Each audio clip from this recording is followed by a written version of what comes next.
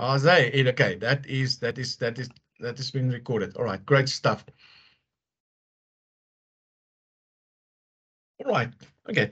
So ladies and gentlemen, I am going to try to make this session interactive as far as possible. So I am going to here and there throw in a number of questions and let us a little bit have a conversation regarding things. Just before I'm going to kick off, I'm not going to use this session if anybody still has some outstanding information, but just briefly, just to indicate to everybody, please, it is incredibly important that we are all on Canvas, as this is the platform that we will use and the platform where you will submit your assignment, do your online test, do the examination, as well as then all the slides and everything will be uploaded. Although I will share these presentations with you separately as well to your email addresses. So if anybody still is struggling with anything, you must please send us an email ASAP so that we can help to sort that out. I have seen already there's the people that have gone onto Canvas. There's quite a number of people. So I'm guessing that we are almost done with the onboarding part. Now, ladies and gentlemen, this is the first part, the first subject that we do for this part with Studio.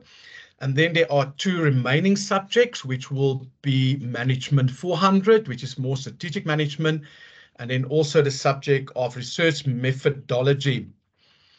Now, for research methodology, as I've mentioned also in the introduction, you don't write an exam.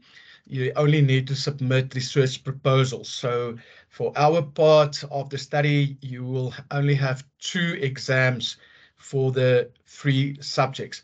Please follow the dates as provided on your in Canvas, as well as the dates that I will share with you in the WhatsApp group on email. Please just ignore any other programs or any dates. I will make sure that you get all the correct dates. And also, please, we will not leave anybody behind. We will make sure that you get all the opportunities and whatever we're going to ask you to do, we'll make sure that you are able to do that and then to be successful in completing this part of the journey. All right, ladies and gentlemen, so yeah, online classes always have limitations. I do prefer to be in the class rather. Still a bit traditional when it comes to that, as I like to see people interacting with people. But yeah, no, well, circumstances sometimes ask that we need to go online. So welcome at the first contact session, then for leadership. Keep in mind that in the 1st December, next week and Thursday evening, there will be the second one. So before I'm going to kick off and before I'm going to start our session, you are more than welcome to use the chat function. If during the presentation and our discussion, if you would like to make a comment or a suggestion or put a question out, you're more than welcome to use the chat function. I will, when I do not present, have a look at the chat and we will talk about that and respond to that as well. So maybe just to help us to kick off, and I really do not want any academic answer here, ladies and gentlemen. I really would like just an answer. And I'm going to ask that all of you, please write for me in your chat, in the chat box. There was a type in your message. You'll see the chat is there on top there. I'm just a very simple question. And in a very few words, I would like for you to tell me, what do you think is leadership? Give me your own definition. Close your books. Don't open the books. Close the books. Give me your own definition. And what I would like you to do is to, in the chat box, just quickly write for me and try to keep it as short as possible as well. So let me just give you a minute or two and give everybody the chance to write something for us there. I see Rolene is quick there out of the blocks, Rolene. 100-meter sprinter.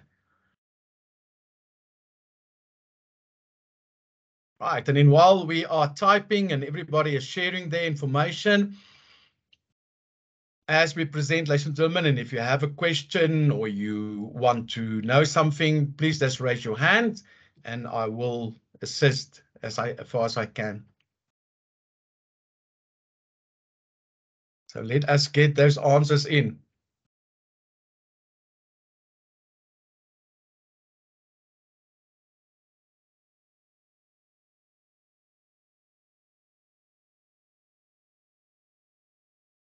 Sarah, you've shared there. Shalene, thank you very much. Lauren, you've shared. Sharon. Come, let's everyone throw something out there.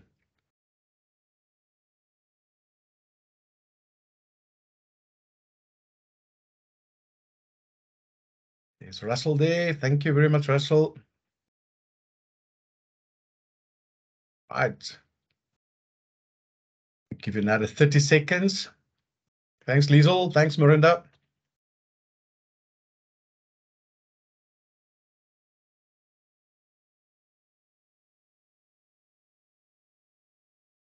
Nice. That's almost, I don't think it's everybody yet. So let us get that ball rolling.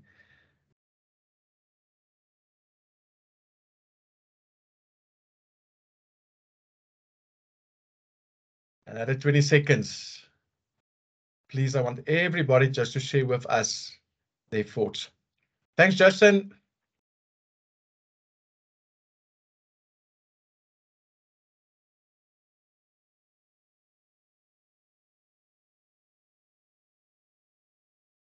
I think there are still a few people that didn't give an answer there. Give you a few seconds. All right, great stuff. All right, so there's a couple of people that have shared there with us. All right, so ladies and gentlemen, well, I sometimes forget, all right, but I think most of you already now will be familiar with my name, so I don't think I need to share that again. But please, when you interact with me and ask questions, please use my name. I always say to people that what my mother decided to call me, and in honor of her, you are more than welcome just to call me on my first name. I prefer that. And there were some more people, Rose also there, and Kelly also. All right, okay. So let's share a few of the thoughts that people are saying here. I see Rolin say, it's the ability to lead and follow. Rolin, I like that one. I like the lead and the follow. So it means that sometimes we lead, sometimes we follow. To get a team of people to get to a common goal. Sinead, great stuff. I think that the question of goals are always important when we would like to talk about leadership. Just Reka showing people what and how to do certain things by example. Because that old thing we always say is lead by example, né? How often did we hear that in many, many places? Lorraine say someone that takes direction and leads. Lorraine, very important. Direction, very important. Baron, guiding and coaching. Critical aspects in leadership. Romy, having a responsibility to guide people to a set goal. Yeah, the goal come out responsibility. Sarah say inspire. Yeah, that is absolutely an incredible thing. Authenticity, or being authentic, empathy, transparency. Thanks, Aline. I think I cannot emphasize that more. Openness, guiding and leading towards a common goal. Yeah, we got that one as well there, Elias. Lead and guide people, mentoring and coaching and showing, Russell, as we've heard, teaching and coaching, Felicia, again coming up. Driving change, there's another one, very important. Make team influence, I like that, you need to motivate and build your team, be part of your team, teamwork, there comes teams in. Guiding and leading by example, again, very important there. Ability to organize, lead and control a group of people. Being able to motivate and leash individual potential. That's a powerful one there. Ability to really activate people's potential. And in Rose say, having the ability to guide a group of individuals to and follow your orders. Rose, that first part is nice. That second one, that The second one, but you know what, I didn't give you a lot of time to write, so maybe not just to follow your orders, but also maybe you just want to add there to freely follow your orders, you know, or being willing to follow your orders, because obviously one can always use your power to make people to follow orders, and not necessarily that people will lead because they want to. No, thank you very much for sharing. I think that there were some great things coming forward. And I think also what you would notice that there is a huge range of things that people have mentioned. And ladies and gentlemen, I want to share with you upfront that many often people believe that leadership is an easy subject. Leadership provide an easy answers. It is, we don't really have to prepare for leadership, you know, we kind of like write everything down and that can work. So just a word of caution that leadership is not that easy to understand. Leadership is also a very complex subject. And I need to emphasize that in part of the preparation for this particular model or subject, it is critically important that you need to make sure that you understand completely the different viewpoints, the different ideas, the different methodologies, the different theories that people have set forward to try to help us explain the concept of leadership. And this is quite important. Your textbook only contains a number of concepts regarding leadership, but I can promise you, your textbook only touch about 10% of what is leadership and understanding leadership. So I would also not suggest, if you guys want to go and read up further, you're more than welcome, but also be very carefully, because you might get yourself that eventually you find yourself like in a maze and you do not know, must we go right, left, straight, or just turn back? And that is the complexity of leadership. Ladies and gentlemen, there's more than almost 1,000 definitions of leadership being written around through the world. Some of them substantial, some of them we can probably use, some of them not that substantial and maybe a little bit flimsy, but it just illustrates to us that it's one of those subjects and one of those fields that has got still endless potential of try to understand the concept of leadership and also what make great leaders. Because here is the thing, ladies and gentlemen, you can achieve a lot in life. You can achieve a lot in organizations without leadership. You can use your power, and organizations have power, and people in organizations have been appointed and they receive power and they receive legitimate power. And because of that legitimate power, they have the ability to instruct or to command or to tell you what to do. And if you don't, then there's consequences. But that's probably, and we can develop successful organizations in that way. And we can grow teams in that way, and we can. But what we have learned is that there are limitations to utilizing that kind of methodology, that kind of way. And we have learned in today's life that the concept of inclusivity, the concept of empowerment, the concept of engagement, to be heard, becomes much, much more important, as maybe in terms of the traditional way in which we have run many organizations. And keep in mind, ladies and gentlemen, there were highly successful organizations around the world being built on very traditional ways, very traditional principles of management, of plan and organize, instructing people to do, commanding them to do, and then they do, because they know if I don't do, I might lose my job. They are very successful organizations, and they were spread all over the world. and they're successful in many ways. But if we want to indicate, obviously, in terms of a company that have a profit motive, they were even successful. Some of these companies are listed companies, and they are doing very well. But here is one of the secrets I want to share with you, ladies and gentlemen. And this is work done by a researcher with the name of Porras from the Stanford University in the USA. And what he have established as that, and try to determine what is that the difference between the so-called very gold organizations, in other words, those that is really, really kind of on the top of their game. They are really, year after year, they just seem to be the best, versus others that are doing exceptionally well, but they are not the number ones. And he have discovered in his research that the concept of leadership have made the difference. So here's the first truth.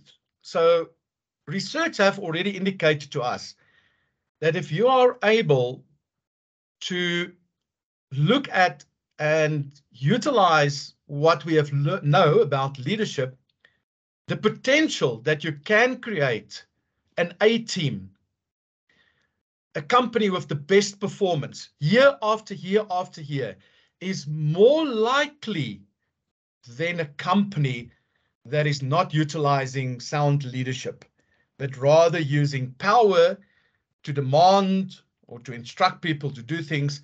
And they still do quite well. It's not like they're going to close down tomorrow, and they are doing very well, but they are not always there on the top of the game.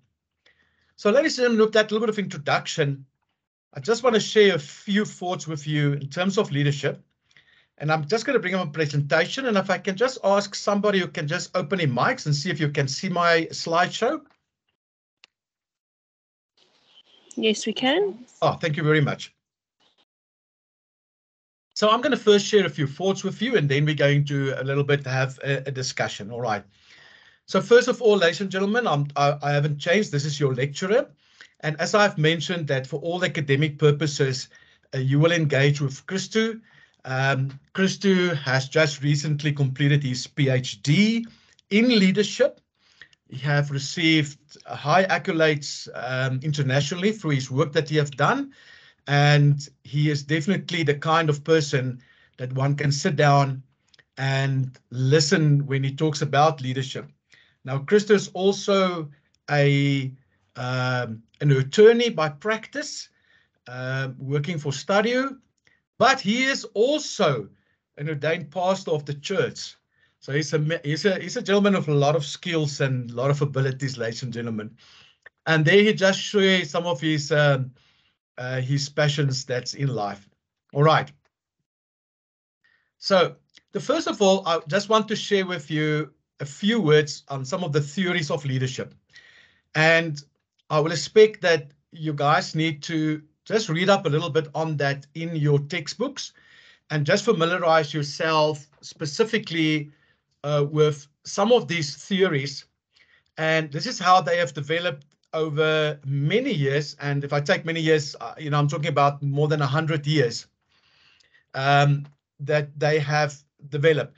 So way back, and this was already in the industrial revolution, in the first industrial revolution, we have started to write about leadership, and there were people talking about the great man theory as well as the big five model, and what these models have in common, ladies and gentlemen, is that they were all saying that leadership has to do with some traits, all right, some characteristics, so if, for example, if I'm larger than life, if I'm an extrovert, when I walk in a room and I command power, then that was traditionally seen as amazing leaders.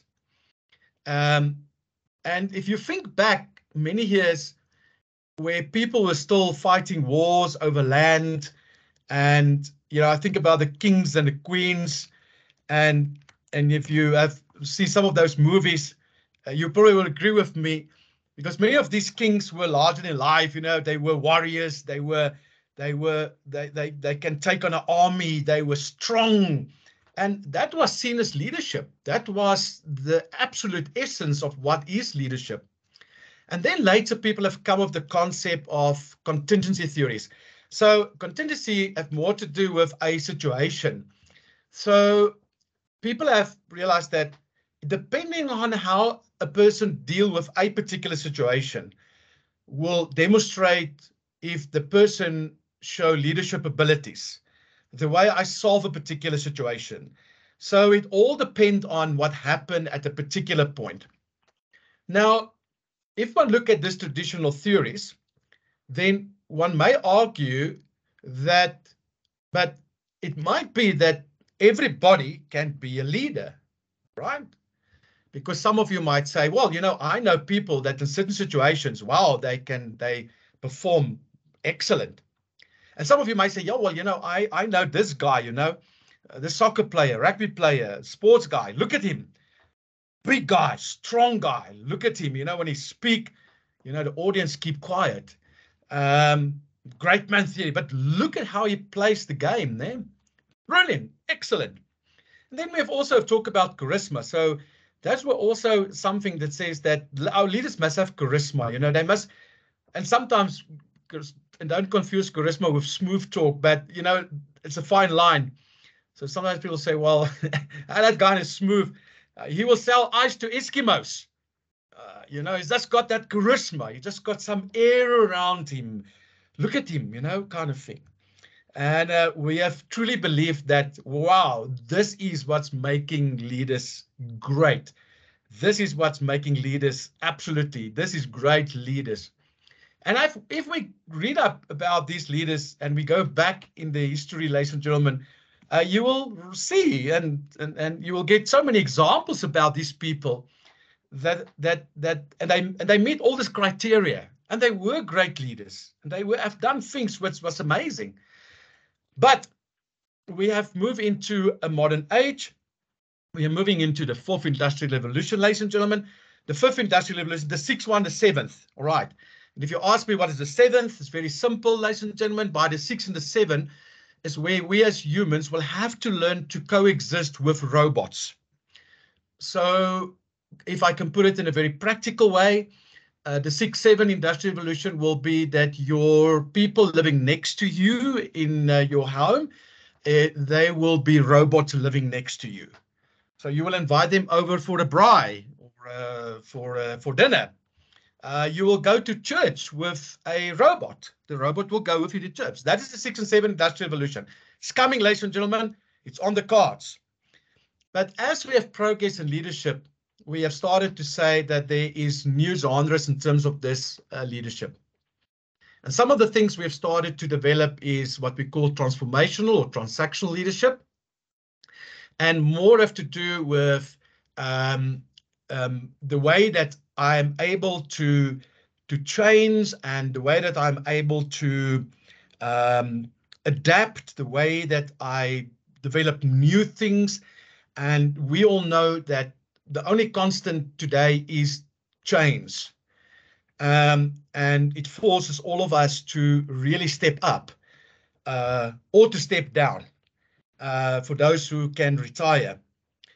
But one of the great things is that we know that we are in a constant mode of transformation, and we need leaders that can actually take that lead, put forward a compelling vision of the future, of what this company wants to achieve, and really then drive and really influence people in such a way that people say, but you know what, I would like to follow that leader.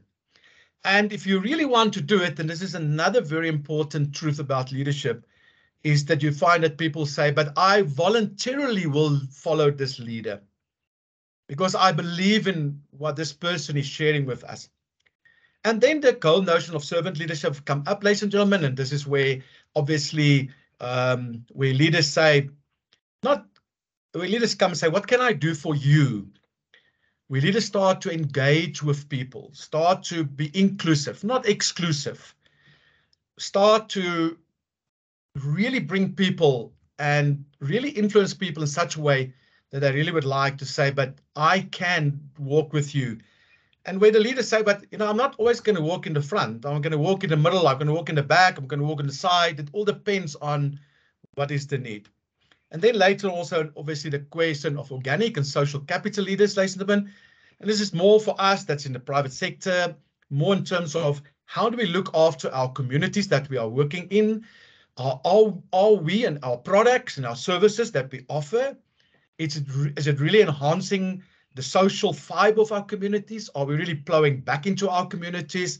Are we developing leaders from our communities? Or are we just pursuing a profit motive? And doesn't matter what we are doing, as long as the bank is full of money and the shareholders is happy, then wow, we have done it. And later then also, ladies and gentlemen, we started to look at the concept of authentic leaders. And this is more people that is purely based on the fact that they are true to themselves, they recognize their mistakes, they really can say, I'm sorry about what I've done, and they are just them, they are just human beings. So, ladies and gentlemen, these are some of the theories as they have developed over time and as they have developed as we go along. So I just want to pause now a little bit and just ask anybody who just want to open their mics and maybe just want to share a thought or have a question about these kind of theories. So I want to give like 5 minutes.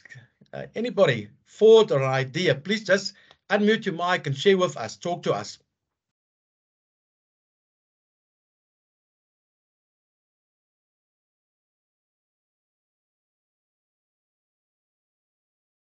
Before I'm starting asking people.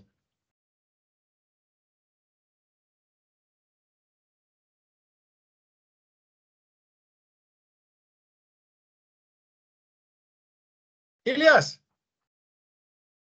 unmute your mic a bit there for us. Are you there? I'm still here. Great stuff. So Elias, tell me a little bit, what do you think about these kind of theories that I've shared with you? Give me your open, honest opinion. They are very interesting, especially how time evolves as well in terms of adjustment and all that. And, it's an understanding for me that you won't get, it depends on people, in my view, from what I could process. And probably there wouldn't be any one model criteria. Yes. So yeah, it's very interesting, Okay. Also, just to try and get an understanding of the depth characteristics and stuff like that. Great stuff. Thanks. Great stuff. Elias, thank you very much. I appreciate. Romy asks, can one be born with leadership qualities, or is it just something that was believed for all at this time? All right. So what do you guys say? Let's assist Romeo there to say, are we born leaders, or can we develop leaders? Is leadership for everybody, or is leadership I think it's a bit of. Yes, who's speaking? Sanette. Sanette, yes, go ahead, Sanette. I think it's a bit of both. Characteristics that your parents might have had that's been given through to you, and how you were brought up as well. And then I think leadership can be taught as well if you have the emotional wellness or the courage to be able to do it. Okay, so Sanette, you're saying there's a bit of genetics, yes, environmental factors, and then a little bit of like what we can teach or learn you to become. Yes. All right. Okay. Great stuff. Thank you, Sanette. Anybody else? I agree with Sanette. I think it's also a bit of both. You've got natural born leaders that they are born with the ability to lead people, and they just do it freely so, and they are authentic in how they execute their leadership skills. So I really believe it's a bit of both. If they have to maybe nurture the talent or the skill, then they're not working it off the ground.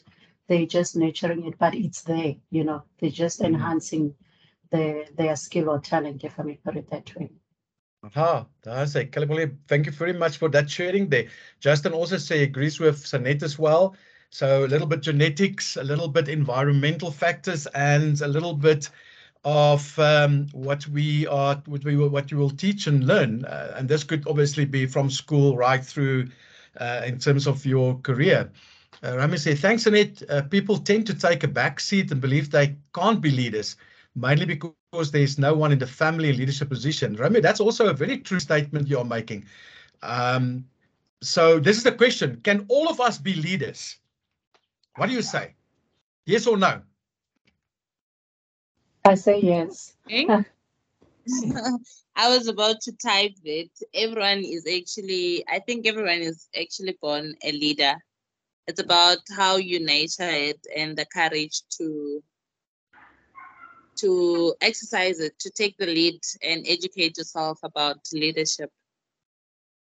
Okay, Rose say we can all be leaders. I see a lot of people there. Yes, sir. Yes, sir. There. Taryn, I think yes, everyone can lead in different ways. Now, thank you very much, Taryn. I think that's very true. So the question is that we don't all have to be this larger than life, getting accolades right through the world, leading the whole country to something. But we can all lead in a very small way. Ladies and gentlemen, most of you, you are involved. You've got, you are maybe our parents, and I think that even in your home, there's a great deal of a leadership that needs to happen. Yes, you must manage your home, and you must manage your family, but that is something different. That's to make sure everybody gets on time at the right place, and everybody's up in the mornings, and everybody is at school on time and things. That's basic management, basic planning and organizing. But then there's leadership, and you need to lead your children. And what do I say when I say you need to lead your children? It means that it is part of your responsibility to create such an environment that your children can become, or to live out, or to become what they have been offered in terms of their full potential. So as a leader, it becomes your responsibility to remove some of the barriers, take away some of those things, create an environment which your children can strive, where they can really explore, where they can make mistakes and not get crucified for that, where they can know it's safe, that I will be allowed to do certain things and make a mistake and learn from that mistake, and eventually take that learning experience to become even better, or to help me developing my full potential. Ladies and gentlemen, each one of us, and that is what I believe, can be a leader. But I want just to share this truth with you this afternoon. And if you do not get this right, there is no way that you ever will be a leader. And this is the truth. You first need to learn to lead yourself before you try to lead others. Let me say that again. You first need to learn how to lead yourself before you try to lead others. Now, I'm not saying that you need to lead yourself and become perfect in that. You will never accomplish that.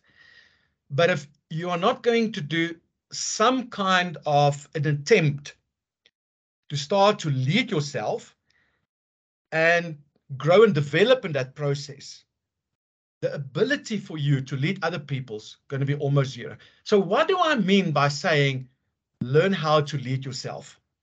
Chat a little bit with me. Write down there in your blocks there. What do you think does it mean? You can also unmute your mic and talk to me. What do you think does it mean to say, I need to learn to lead myself before I lead others? What does leading yourself means for you?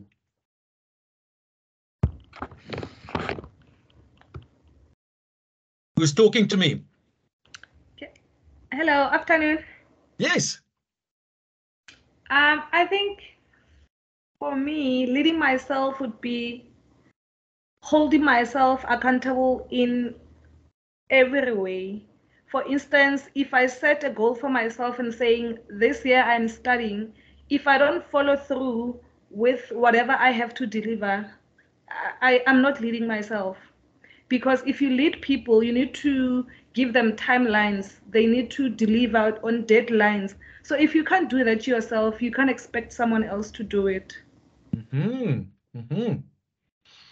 I 100% agree with that. Marlene say have direction, Rose say have discipline. All right. So let's hear some of the other people there. Russell, what are you saying? What do you think is about leading yourself?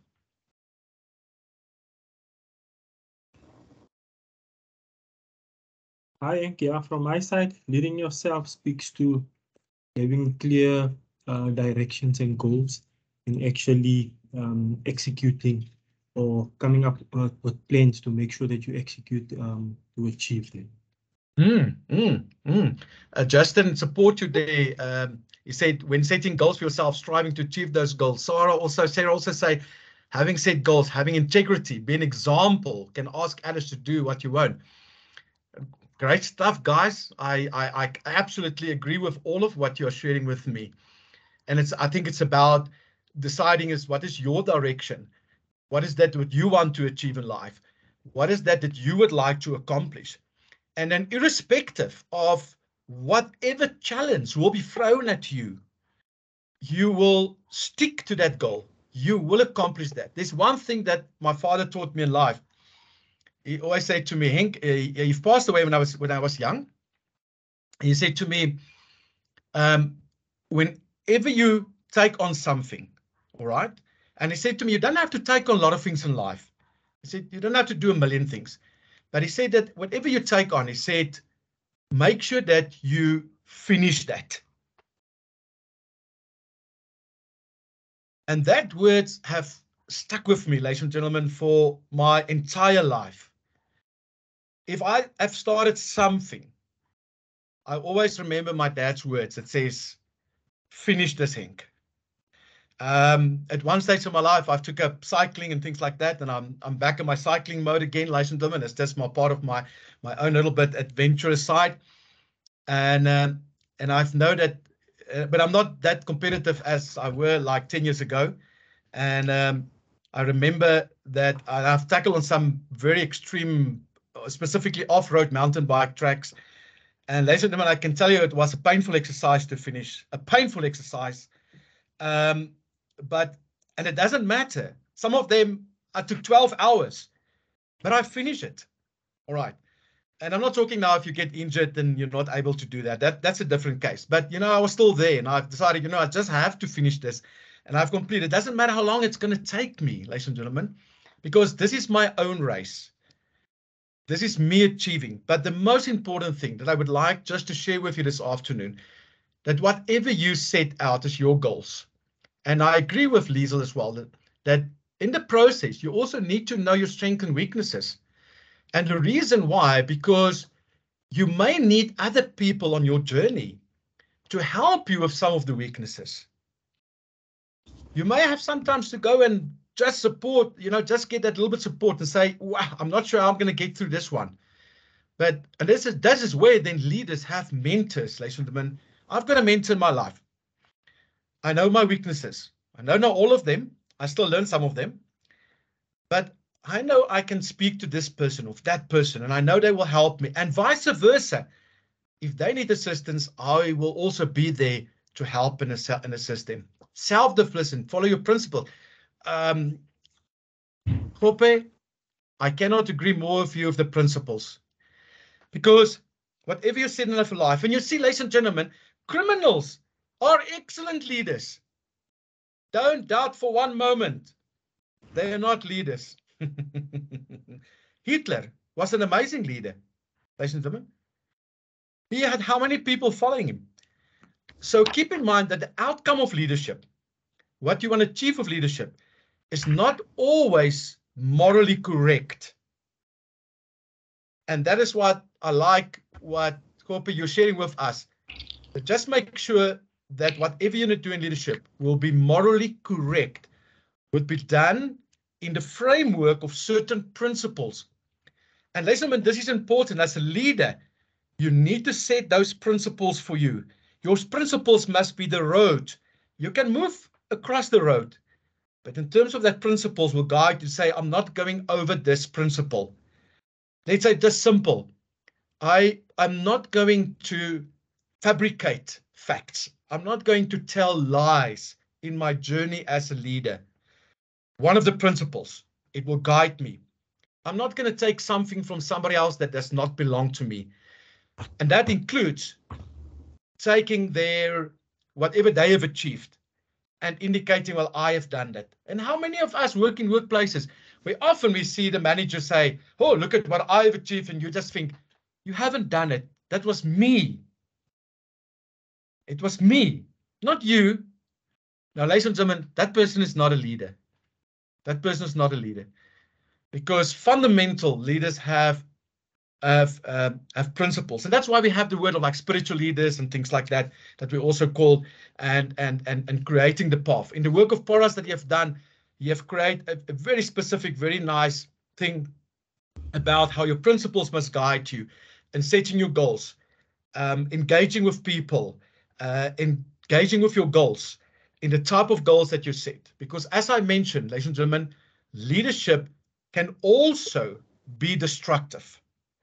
Leadership can always have a negative outcome or a negative output.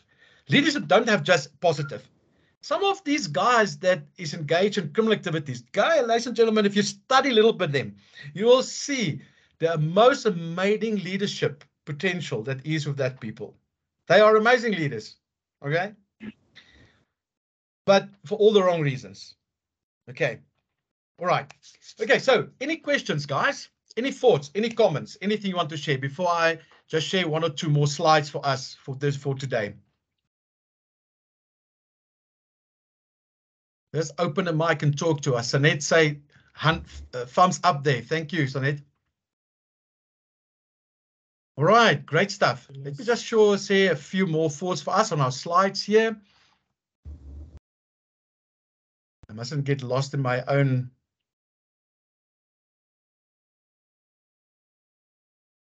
All right, so everybody can see that.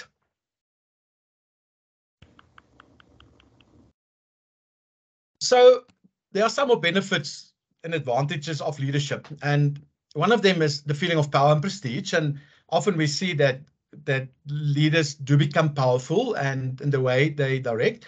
And I also hope that you as mothers and fathers also feel that sense of power in the way that you lead your children. And hopefully your children will see you as leaders, as a person which could be strict, but also a person that create opportunity, that allow the freedom for them to grow and to develop. So if you are too scared to practice leadership in a corporate environment, go and practice leadership at home. You can make a few mistakes there. I pretty believe your children will forgive you as we go along. And someday they will understand, but I think it's a good place. But think for a moment as well, how do you behave within your community? Specifically, if you have that potential to become a little bit of a leader in your community, what do you do with the power that people gives you? Do you use that power to trample on people, to mislead people, or do you use your power to empower somebody else? Do you use your power to make other people great? Because if you don't do that, you are not living the world of leadership. A change to help other people, grow other people. And why, ladies and gentlemen? Because sometimes when you become a leader and you have power, and I always say to managers in organizations, keep in mind that in organizations, managers, team leaders, supervisors, doesn't matter what you call them, guys, remember, they have legitimate power. Why have you received that power? You've received that power to make decisions so that you can remove barriers for other people and to help them to achieve their goals and objectives. There's a potential of high income. Respect, definitely.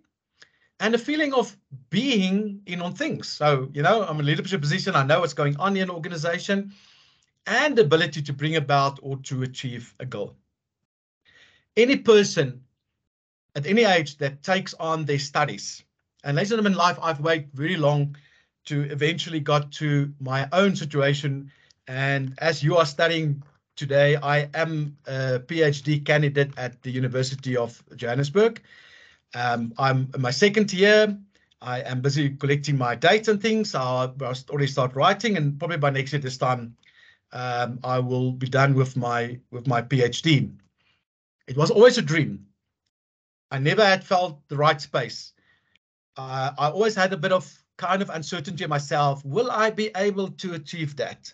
So I didn't do that when I was 30 or 20, like some people will do. So I've waited until I get to 50, and then I've decided, all right, it's now time to do a PhD. So, and can I tell you, ladies and gentlemen, why I'm doing my PhD? And I'm not doing it because I want anybody to call me a doctor or trying to get more prestige in life and everything. All right. In my interview, people have asked me why you want to do it. And I say, you know why I'm doing my PhD? I'm doing it for my mother. She was the only person in my entire life that doesn't matter what have happened, have believed in me as an individual, a person, and what I can accomplish. And I say to this, for only one person am I doing this. I'm doing it for my mother, for nobody else. And I think that becomes important, ladies and gentlemen, is why do we do things? Why are we busy engaging? Why do I want to become a leader? Do you want to become a leader because you want to, you know, have the status and people tell how important you are and praise you, and it's everything about you, and more about you and you? Then I would like to say, guys, you are on the wrong track. Leadership is not about you. Leadership is about other people. Leadership is about your ability that when you get to that point, what do you do for the people that's left behind? So, ladies and gentlemen, probably that's why I've become an academic, and probably why I love my students. And keep in mind that I've worked through some of your CVs, and some of you have written down your salaries and things there. And I was thinking, as while I was reading through this, I was thinking, oh my goodness, I'm in total wrong industry, working in academics. There are people earning much more money than me. But at the end of the day, every one of you that is here with me today, every one of you that's on this program, and I've done this always, ladies and gentlemen, it is so critically important for me that all of you must achieve this qualification. Now, obviously in this situation, I can do a lot to help. But because of, we have mentioned the principles there, let me just go back there. Yeah. Mrs. Koppe there, ne? Unfortunately, I'm not just going to give you marks. You also need to bring your little bit of contribution to the table. But it is for me so important that each of you achieve this qualification for whatever reason you are, or whatever reason you have to do this. I want to see all of you on the stage next year when we giving out, when you have at the graduation and when you're going to earn this qualification.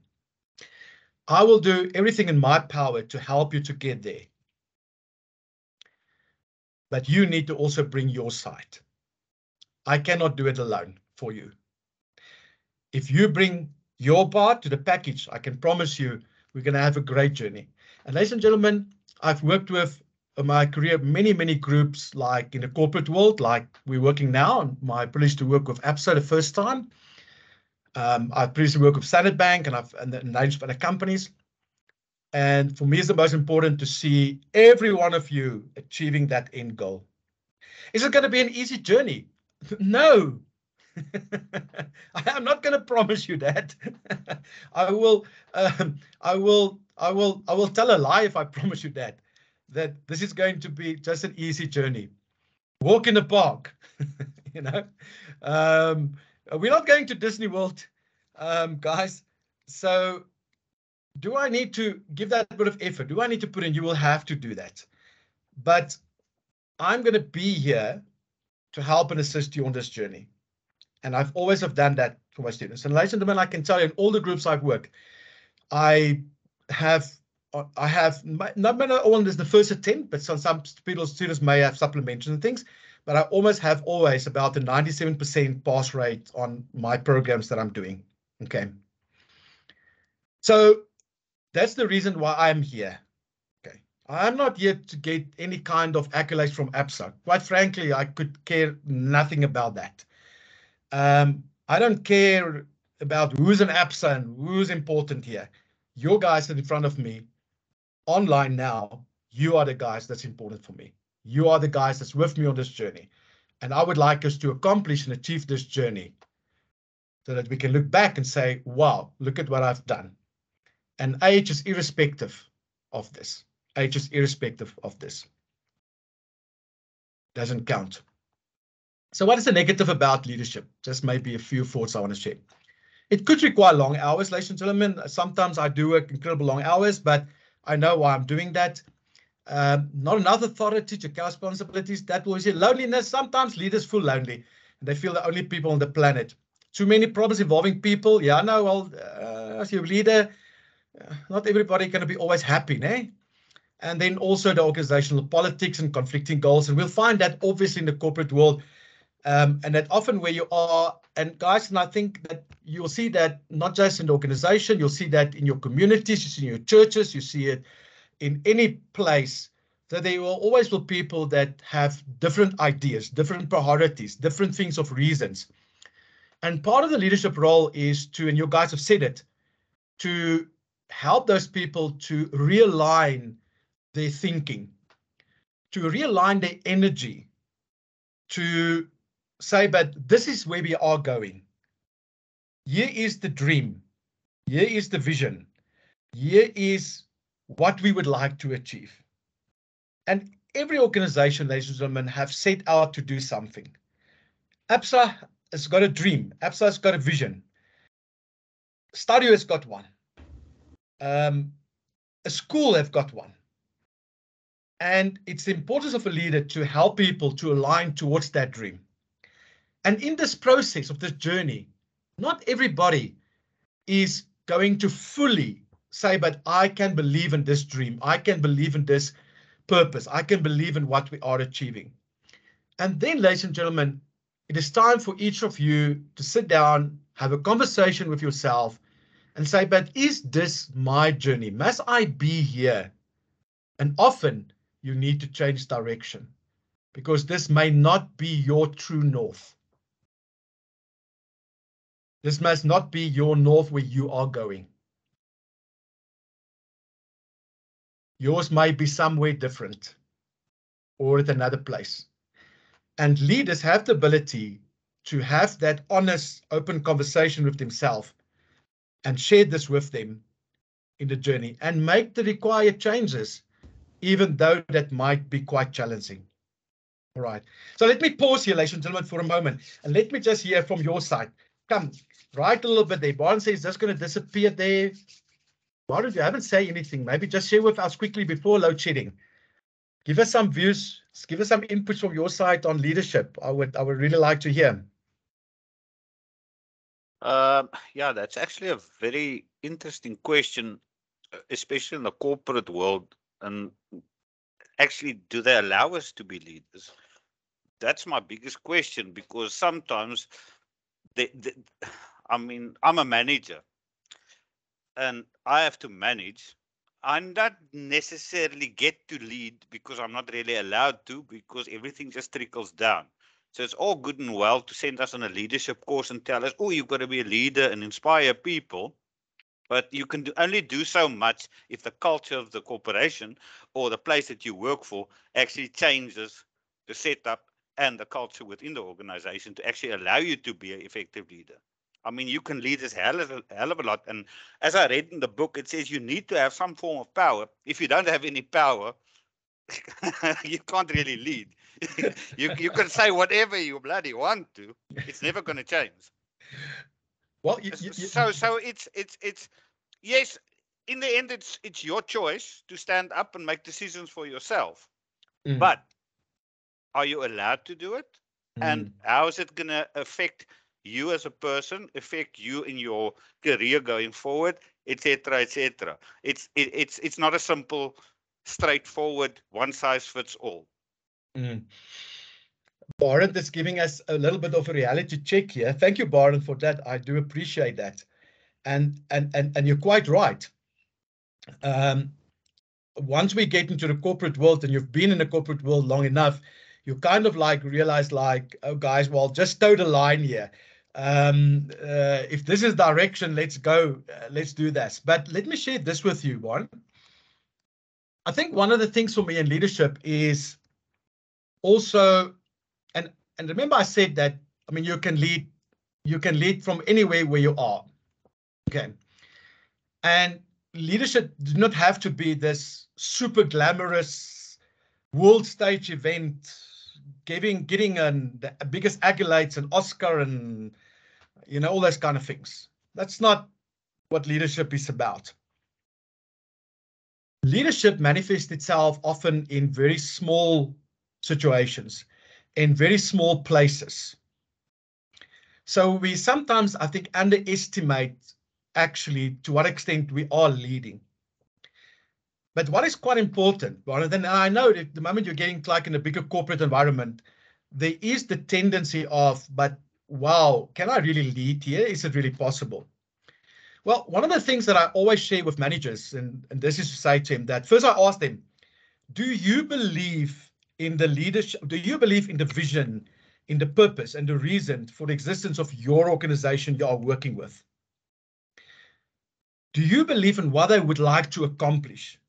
Now, if you ask me that question, and what if you want to, you can answer that question now. You can always, or you can answer it later, or you can write for me an assignment about this.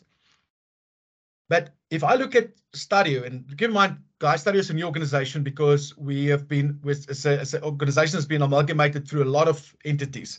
And I come from a very smaller business school. We were like a family, and now I'm selling in big corporates. But I've been in big corporates before. And the question is, when I ask people is, can you truly believe in what this organization stands for? Stadio stands for widening access, giving people opportunity, making people ready for the world of work. The question I need to ask, do I believe in that? And if I say, yes, I believe in that, then my actions and what I'm doing and what I engage with is going to be directly to work towards that. And I'm going to find synergy in that.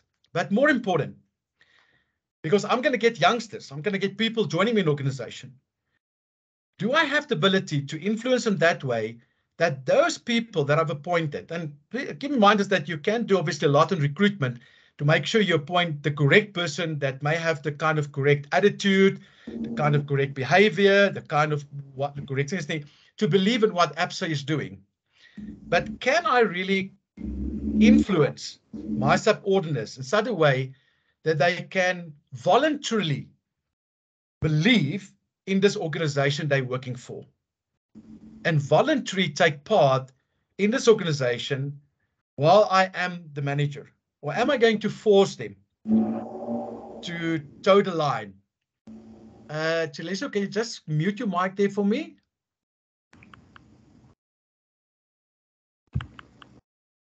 Okay, I've done it. Sorry, that's good.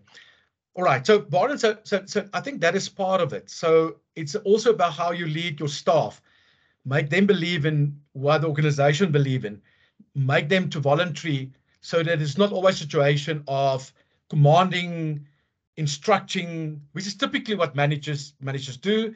And then keep in mind is the whole question also of, because we've heard about influencing. So the ability to not just influence downward, but to influence upward in the organization. In other words, the way that I influence senior management. So those are things that becomes quite important. It's my ability to influence upwards in the organization. And ladies and gentlemen, and that is something I've started to practice. And often it's very difficult. I can be honest, I must be quite honest with you. And when you work in a radical organization with a particular structure, to really start influencing the leaders up in your organization becomes quite a interesting, but I think it's an important part of leading, specifically when you know that the people that's there, the managers or leaders, they are not really leading the organization in a direction of where this organization is supposed to go. And I always challenge everybody, start to learn to lead upwards as well, okay? And often you need to bite your lip. Often you need to hold your tongue. Often you're going to be disappointed. Often you're going to like, let me just take leave before I do something to somebody. But that's a reality. Again, that asks the leadership. And that becomes the more important thing, ladies and gentlemen, about your strengths in terms of dealing with your emotions. And that's why emotional intelligence is such an important concept, and you'll study that also in your thing. That's why emotional intelligence becomes such an important concept in leadership. And a recent study they've done at the University of Northwest, and where they've asked leaders, what kind of people do you would like to have in your organization? What kind of leaders do you see? And they would say, and a lot of top senior people in big corporations around the world, and they've said that we would like to see our managers, people that they can lead within calmness. They can have control of their emotions. They can deal with difficult situations without getting upset, screaming, shouting, throwing the toys at the cot, but can remain calm, direction, work through that, look at that, analyze that. That will become important. Now, ladies and gentlemen, I'm telling you right now that I, not even myself, can get that right all the time. And I really have to work on that all the time. Is that in storms and in challenges and in changes, how do you stay calm, stay focused, stay online, what we need to achieve, work through that turbulence, and get to the other side. All right, there's a hand up there.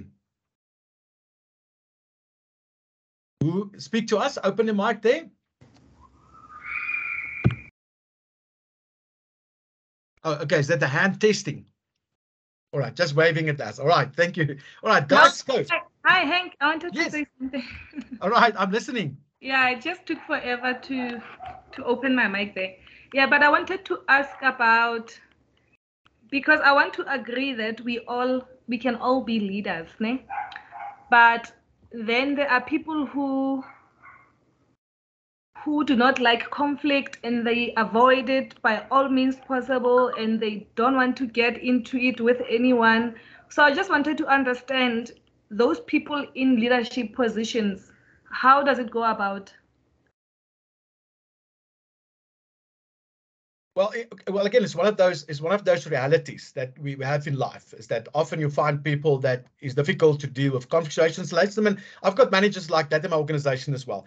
I not necessarily regard them as leaders, all right?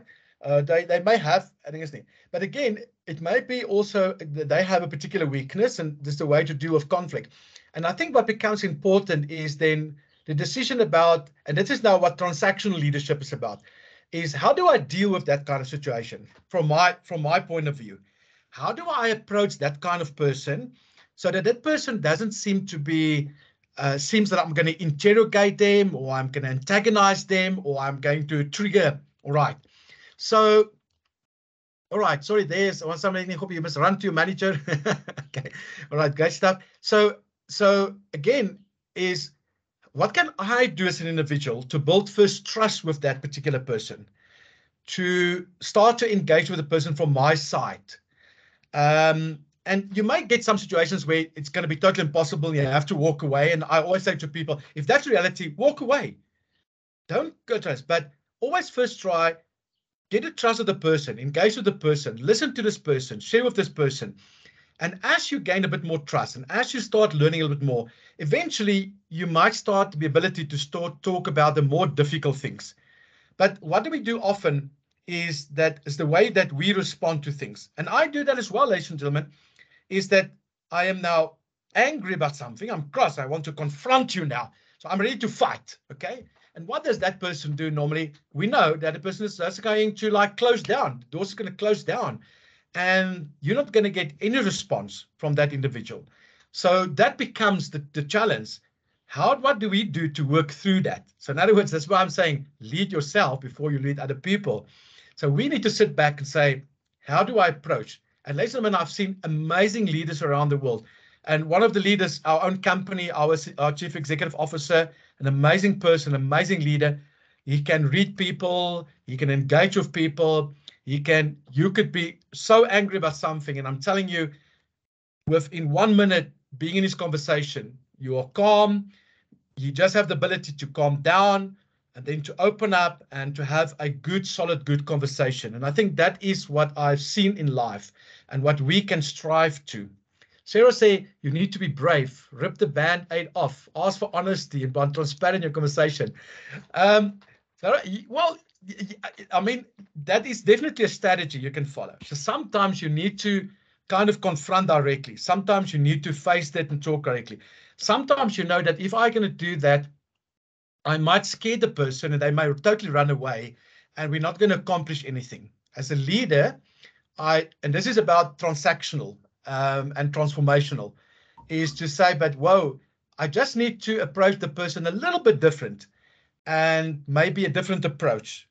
And to get a person to buy in before we start with the more difficult conversations. So just that little bit of change can make a big difference.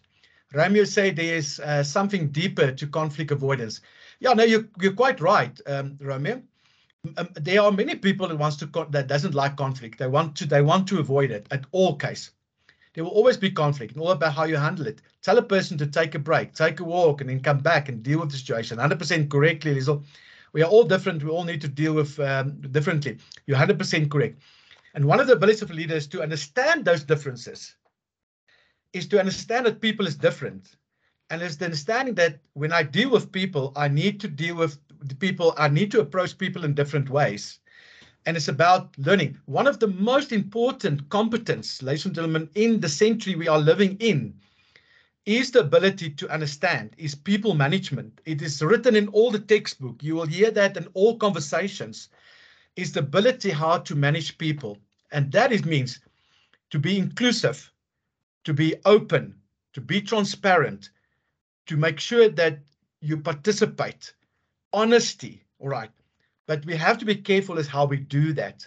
It's also about understanding how the other person think, giving the person opportunity to vent, to share, even though you may not like what a person is saying. And then still to remain, stay calm and let us work through that conflict and get to a point. But the way we're managing people, I know, ladies and gentlemen, it's a big conversation in organizations. It's a big issue in today's day, because we know that people want to have leaders that's more open, more transparent, that you can approach more, you can talk to them, you can sit down, you can share your views without being crucified, without making career limited statements, without all those kind of things. Now, unfortunately, ladies and gentlemen, in real life, that's not always the situation. We don't get it always. There are some leaders like that. I've met some amazing leaders like that.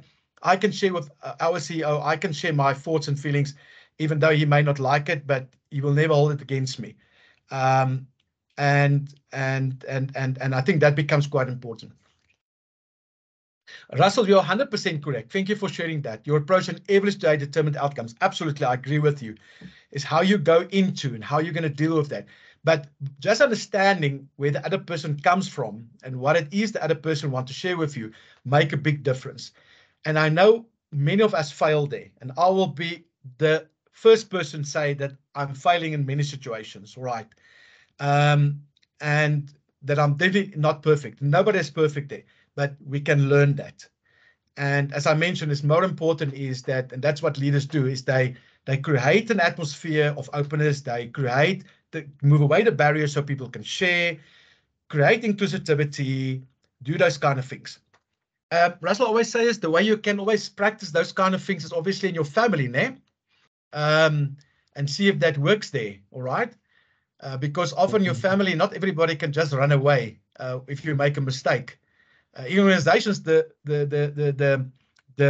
consequences can be far greater. I think in a safer environment, like for example your family, to practice that kind of thing. All right, guys, any thoughts, any further ideas? All right, I just want to see if there's maybe one or two things more I would like to share with you in terms of the slides.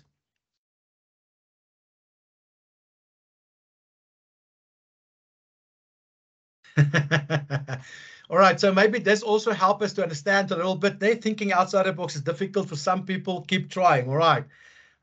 Yeah. And guys,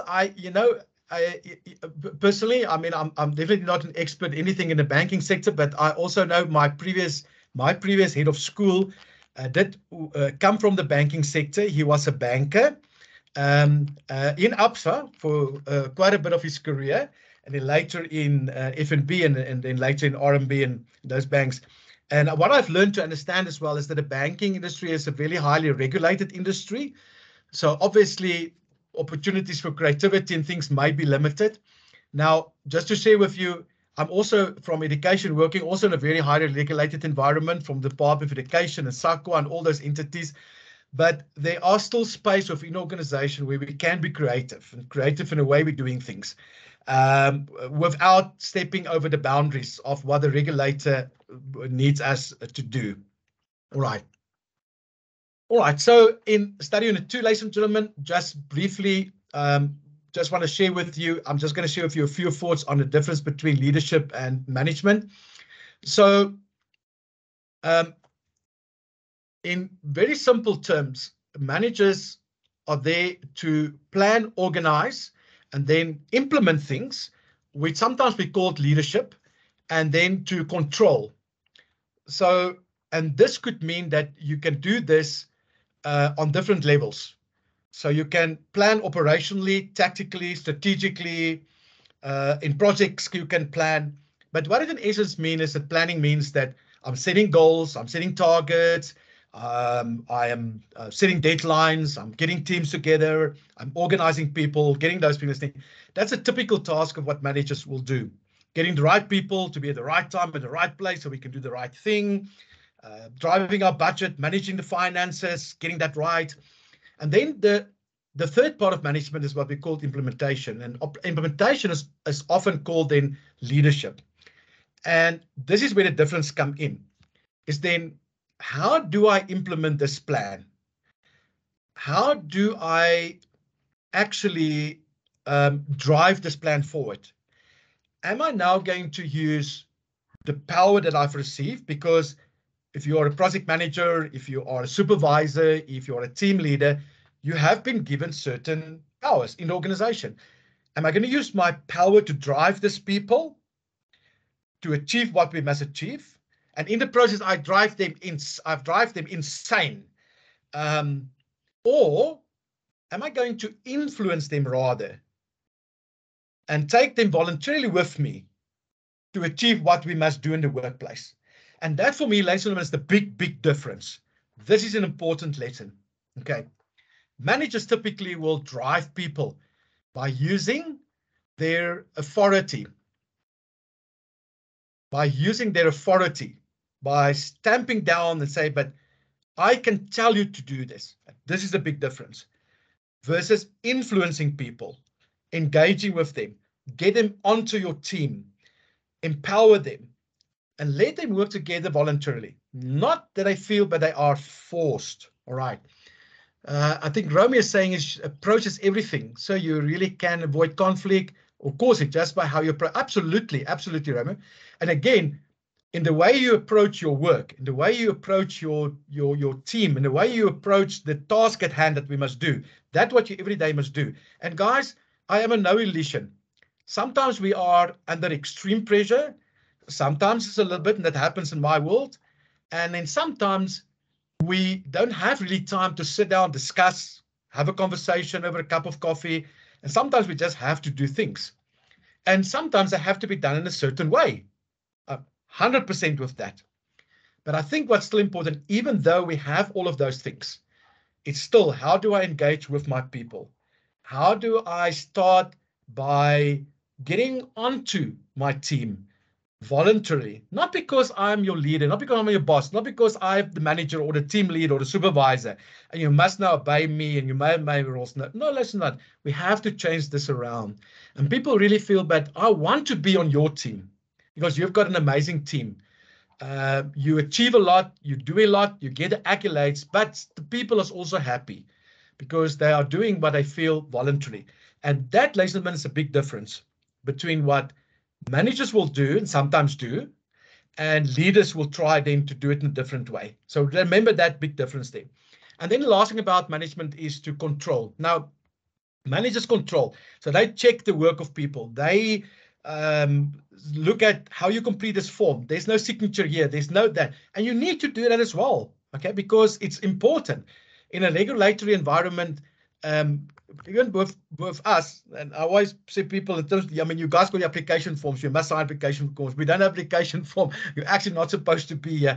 And I always say, wow, who worries about that? But it must be done. And I need to get a signature. But more important for leaders is about not control, but what I call evaluation. Are we achieving what we must achieve? Are we looking at the outcomes that we are achieving? If we have to make target, are we making this target? Are people feeling that they're contributing to the target that we are driving? Or are they forced to drive this target? Will there be a negative consequences if they not achieve this target? Or will people positively just engage and say, I want to be in this team. I want to drive this. I want to be part of this. I want to be part of this. I told our CEO the other day, I told him, and that I'm telling to you guys because I'm now on your team here, né? And I might, next time I'll see you again. In management, I might not be your lecturer for that. It might be one of the other lecturers. But now you're part of my team, but all of you are part of my team. And I want to see you succeed in my team because I don't work for losing teams. I don't like to lose, all right? And remember, losing doesn't mean that we always have to win the game, and that's not what it's about. But here, we are working together in this team to achieve something. And for you, it's about achieving this qualification. And many of you may have different reasons why you're doing that. And I really would like to be part of that and be part of this little bit story of helping you to grow success in your life, whatever that success will be for you after this. Because I don't know your journey. I haven't engaged with you. I don't know where are you heading? What is your personal goals? But I would like, during this small time that we spend together, to believe that we can make a meaningful contribution towards what you want to achieve one day in life. And it doesn't have to be big. Every little bit can help you in your journey ahead. And ladies and gentlemen, remember, it's your journey. You don't have to be in a competition with somebody else. It's your journey. You determine your time frames. You complete your journey in time. But most important, complete your journey. Because, ladies and gentlemen, and this is a very truth, and many leaders realize that, we do not know how much time we've got left. None of us. Okay? All right. But I know while I'm here is what I can do. So I'm not start thinking about and say, well, you know what, I may not have a lot of time left. So why would I do that? That, ladies and gentlemen, is one of the biggest things that kill leadership. Is that to say, well, we don't have enough time. So, why would we bother that? Okay. In the work of Viktor Frankl, he have done research, and it was based on the German Nazi camps, ladies and gentlemen, not Jews. And what he have experienced, and they've printed his book again. I've just ordered a new copy for that book for me. He was a psychiatrist, and Viktor Frankl have asked the question, why did some people survive the Holocaust? Why did they survive? And why did some people did not survive? And there's many reasons, but one of the most profound reasons that Viktor Frankl have discovered, and in his interviews with a lot of the people that eventually have survived the Nazi concentration camps, is that the people that have survived, they all of them, while they were there in the most horrendous situation, have said, ladies, still have got to say, when I'm done here, I have something important that I have to go to do in life. And they have shared with Viktor Frankl all those stories, and I'm not going to go in all of them because they're all different stories. But while they were there, even in the most worst situation of their life, the possibility they were going to die tomorrow, they still have said that there's something that I want to do after this.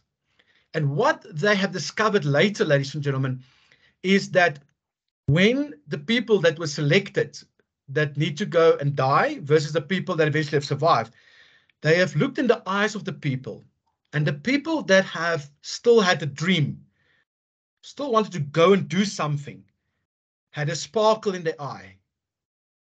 The others that have given up had death in their eyes. And this was most of the people that have ended up in some of the chambers. So the work of Viktor Frankl was profound, and a lot of other people have done research on that. They've told us that those people that still have something they want to do, still have a purpose, still want to go and do something. Ladies and gentlemen, those are the people that survive. Those are the people that, doesn't matter how bad my situation is, still rise above everybody. So ladies and gentlemen, what I would like to do is, there's only about 7 minutes left for our first session, and I just want to conclude. So what I would like to do is, I just want each of you to write for me quickly for 5 minutes.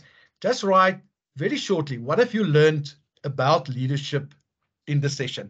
What have you learned about leadership? And you can write, feel free, write anything that you like. Write something for me there, and we're going to share with everybody. What have you learned? What have you experienced? What have you noticed, about leadership? Going to give you about, say, 2 or 3 minutes. Write something for me.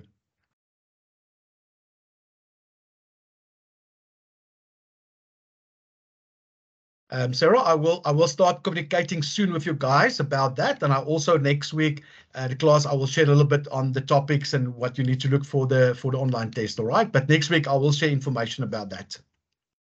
Thank you for that question.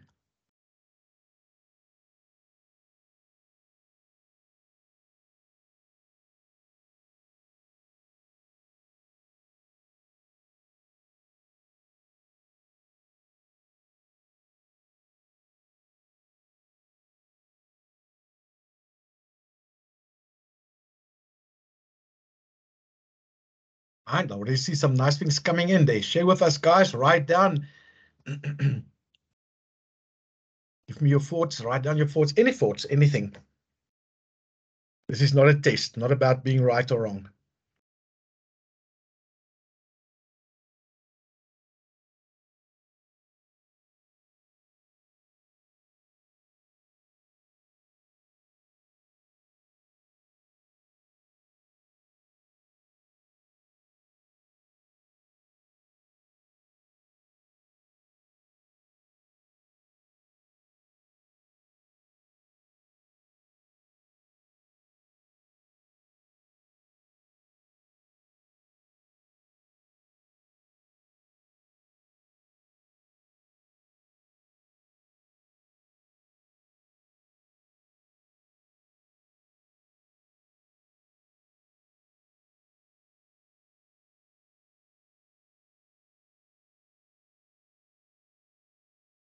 Right. Give you another minute for writing down your thoughts and ideas for me. If everyone can please write something, that will be great.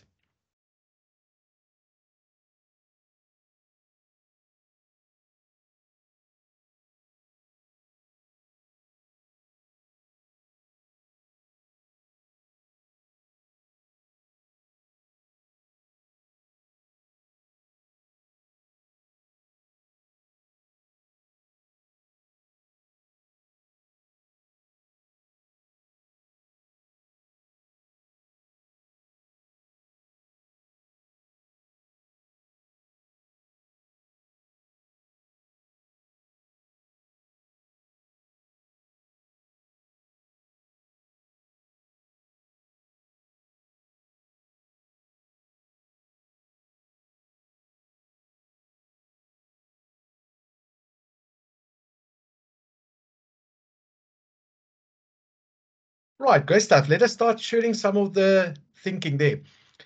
Guys, so next week I will start sharing with you a little bit on the MCQs that you're going to do and what you need to do to prepare for that. But in the meantime, what I can ask guys is just start to a little bit reading up in your textbook. I always say, look at your textbook as if you are going to read another storybook, and start up reading it every night. Read a little bit like you will do like with any other book, all right? So don't be selective in the reading.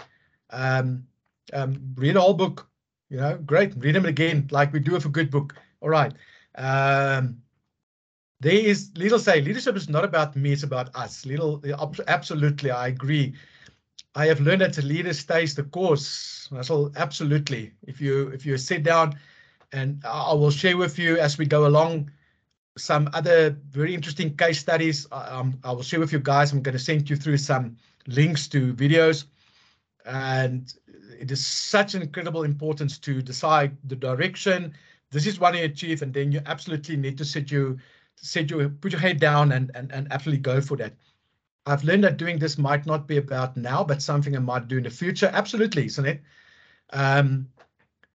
This is kind of building blocks to something, and often, and you can't put like, you can say I'm going to achieve this at 20 or 30 or 40 or 50, but eventually I believe that once you get to your 40, so where some of the building blocks start, piece of the puzzle get together, and we start formulating a little bit of a story.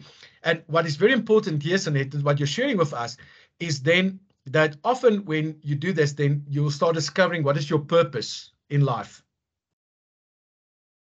What is the reason for your existence? Why have you been born? And I'm just raising the questions. I'm not going to go any further into that, but I would like you just to remember that is very important questions. It's about influence, the authority. Felicia, absolutely. I cannot agree with him more. And you know what? We're all failing on that one so often. It's easier to tell people by means of authority, give them instructions, say you have to do it, is rather to try to influence them so that they will do it out of free will. It's about the people they lead and not themselves. Absolutely.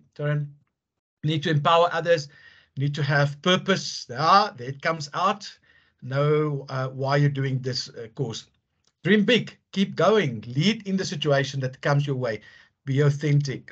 Yeah, and life can get tough, eh? It will always throw you curveballs. And if that's not happening, then you're not living life. Then you're hiding somewhere in a safe place. Being authentic. I like this. We are all human. Owing mistakes and doing things better. Understanding your mistakes. Today you helped me realize that what I knew about leadership is limited. There's so much to it that we have either not explored or have been limited in terms of understanding in the context. There's a lot to it. Romeo, thank you for sharing that personal. I think that's so great. That's what leaders do. They share their limitations. They share things that I don't know.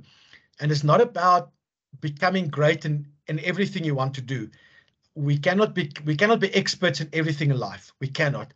But what leaders will do is they know the people that can help them to overcome whatever limitations they may have in life. And they know how to help other people again, which the leader know that the person have limitations. And so they work together to rise to great situations. And ladies and gentlemen, if it sounds a bit fuzzy what I'm saying, start reading up on leadership. There are some great case studies. There are some great stories about great leaders. And often we see great leaders in life, but you often don't see it's like an iceberg. We don't see the sacrifices. The big part of that is underneath the sea, not the little bit that you see on top, but the big part's underneath the iceberg. I learned that leaders should have control over themselves. Yeah, very important, Justin. Committing to results is what I've learned. Absolutely true. The type of leader you are is your choice. Hey, Warren, yeah. So, yeah, you could be an authentic leader, a leader that wants to make a positive contribution, or you could be a leader that wants to destroy, that wants to break down, and you can do it spectacular. You can destroy things spectacular. And we hope we have more leaders that really would like to build and grow and more important, to leave something when we're not here anymore. To leave something for our children, which they can aspire to and which they can build on. Leadership is a blessing and a curse. Yeah, great stuff. That's also true words. So you need to have a clear path and a good moral compass. I like that one, moral compass. Each one of us has the ability to lead. 100%, 100%. Leadership not about controlling people or authority. Thank you, Henk. You are definitely in the role that you were made for. Oh, thank you very much, Annette. I've been in Teams from this morning, 8:30 till now, and I have been able to focus, and you have kept me focused. So, Annette, thank you very much. Your guys is what's inspiring me, and it's so important for me that I want to see the success that you achieved. I would like to start with the assignment as soon as possible and not leave it for a week before. Will there be an assignment template that we will need to complete? Justin, very shortly, no, there is no assignment and template, and I'm going to tell you the reason why. So what's important, you can just do your assignment, and you can just put on your name and your student number. That's fine, because you are going to upload it onto Canvas, and it is going to go through Turnitin, and I will send you guys information about this. So it's going to be a similarity. And the moment we use a template, it just traces up the similarity. That's why we keep it very simple. But I will next week, because this week was still getting people on board. We just make sure everybody is with us and everybody's on the ship. And that must be on the ship, and everybody got everything. So from next week, I'll start sharing a bit more information with you guys on what to expect in terms of the assignments, the MCQs that's coming, and how to do things. I will share with you. So look out for my emails, my WhatsApps, and also on Canvas. There's leadership ability, and all of us just need activation, a little bit of discipline. Absolutely, Rose. True. Leadership about being transparent and open with your team. Be a leader that will motivate and mold the people in their team. Team grow comes above their own. Good leadership is a key to successful teams. Absolutely, Lavashni, I agree with you. And just also to understand the dynamics of the teams, the difference in the teams, dealing with the conflict. It's really about all of that. At least about handling a conflict, how you use your legitimate power that you have. Yep. If you misuse that power and you don't get results, don't ask questions. Use your power carefully. There is people out there that may not always appreciate that we want to just manage things by using our power. And sometimes we have to just do it different. I just want to lastly share with you guys, Rose will say, I'm not receiving your group email. I had to ask someone to forward me the link. Rose, just send me an email regarding this. I'll make a note, but just send me an email as well, so I can just check on my group email, because and I've made sure I've got all the right email addresses, and there's nothing bouncing back also. But please just send me an email, and I will double check that I make sure that I also in communication with you.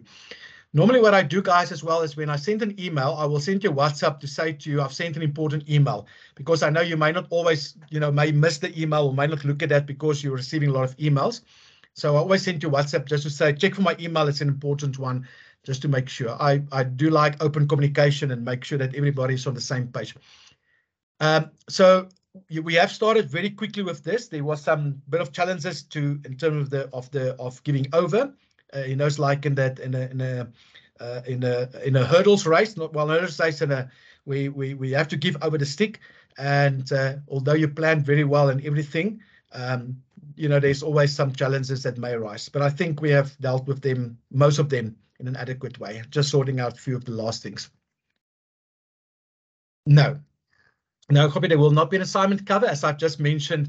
That the reason why we don't have an assignment cover, your name, because you remember you're uploading your assignment to your unique student number. It will lie directly with you. It doesn't matter, even if you upload it from doesn't matter from which email you upload it, from your apps or whatever. You have a unique space in terms of your student number, which is linked to that part. So if you upload it, your assignment immediately lies with your student number. It cannot get confused. All right. So on the system, even if you don't put your name on your assignment, or if you've got to do that, it doesn't matter, because it will show me this is your student number, this is your name, this is your assignment. Even if you didn't put your name there, it doesn't matter. It will make no difference. But we don't use the assignment cover because of the question of similarity, which I will share next week information about that, and just to prevent that. So for the first module, guys, so I will be continuously communicating to all of you, just making sure that you know what to do, when to do, and when things happen. And then once we've got through model 1, then we will all be in the same part, and then model 2 and model 3 it's going to be a breeze. Then we are in the air, we can sit down, we can relax, we can open a wine and a beer, and we can have a nice flight for the last 2 models. Keep in mind that your third module that we're going to do, research methodologies, you're not writing an exam there. So that even is there's a nice benefit that on the last one we're doing next year, you don't have to sit down or write an exam. But I'll give you more details as we go along. So ladies and gentlemen, from my side, I would like just to thank everybody for attending our first online session. It was great, even though it's online. Maybe I must just ask everyone, can you just maybe put on your cameras for a second? I just want to look at your faces just quickly. If I can ask that as the last part. Let's put on that cameras quickly. I just want to see who I'm talking to. Hey, great stuff. Where's the other people? Put on the cameras. Great stuff. There's Sarah. Great stuff. Marinda. Hello, Liesel. All right, nice to see some names. Elias. Great stuff. Okay, there's Justin. Hope. Russell. Great stuff. Like your picture in the back. All right. Thank you very much, guys, just for sharing there. And I hope that once we've graduated, and on graduation, I hope that everybody will be here. It will be the graduation will be in Pretoria on our Megas campus in Centurion. So for those who are not here in the province, start saving. Romeo, I like your bike there. You're also cycling. Great stuff. We can cycle together. Our graduations is here in Pretoria and Centurion, our mega campus. So for those who is not in this province here, maybe a bit far away, maybe some time just to put a few bucks away every month that you can be able to come up. I would love to see everybody at our graduation when we finished. And then our graduation, ladies and gentlemen, the formal one we will be invited to will be our spring graduation, which is in August next year. That will be our graduation, because we'll finish in June, July, we'll finish off, and then just the last bit of preparation, and we will be invited to that graduation for the advanced diploma. Ladies and gentlemen, have a great weekend. It's Friday tomorrow. Yay, it is weekend. We're having our year-end function tomorrow. I'm off to the Vaal River. We're going to have a bit of fun there, and I hope that all of you the best. I will start communicating more details with you guys from Monday in terms of all the other things and the rest of the module and semester, just to make sure. Also, just a last request, go onto Canvas, please, because I do make announcements on Canvas as well. And make sure that you just familiarize yourself with that. In the meanwhile, start reading up on your textbooks. Just open the textbook and just read it like any other story that you reading. Just read like that. Just like a story. Go through it. I'm telling you, you will pick up so many things there. Sanet, I'm listening. Henk, it's just in regards with my access. You can finish up and then we can just have a chat afterwards. Yes, we can. Thank you. All right, guys. So, cheers. Bye-bye. I'll see you again next week. Have a great weekend and stay safe.